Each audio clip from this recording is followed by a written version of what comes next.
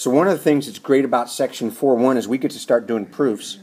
And sometimes it's easier to do a proof if you draw an auxiliary line. An auxiliary line is a line that's drawn so that you can make certain proofs or certain theorems easier to solve. In this case right here, if we draw a line that's parallel to one of the sides, you can see now that angle 5 and angle 3 are alternate interior angles, and if the lines are parallel, alternate interior angles are congruent. Well, you can't do that until you draw the auxiliary line. So this slide is in here to just describe to you that you're allowed to, anytime you want in a proof, to draw an auxiliary line.